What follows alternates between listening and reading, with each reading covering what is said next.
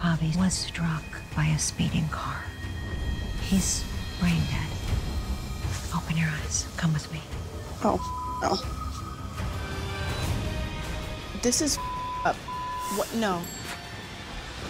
What? Get me out of here. No, this is up. This is up. This is a reality that you could face. I don't want to face this. I'm not going in there. Yes, you are, Kailyn. Give me your hand. Come on, come on.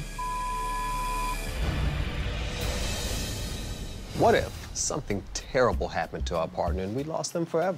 Will we continue to take them for granted? Look at Kailyn. Her marriage with Javi's in bad shape. She's already filed for divorce.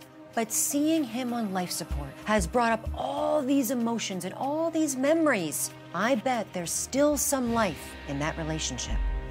What are the things you would want to say to him? That I'm sorry, and I'll take care of our son. That's why it's hard for them to get to that person. That's so sad.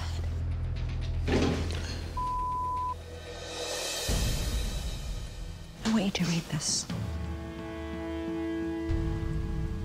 I thought this is getting shredded. I'm not reading this. Even though I have said the things that I wrote in the letter a million times, it wasn't appropriate in the time and place. I'll read it. Okay.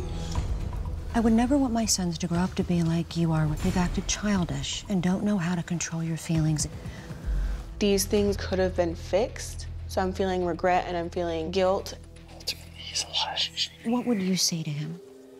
I care about you so much, and I never knocked you as a father. And I'll make sure that our son is taken care of. I didn't think you were gonna cry.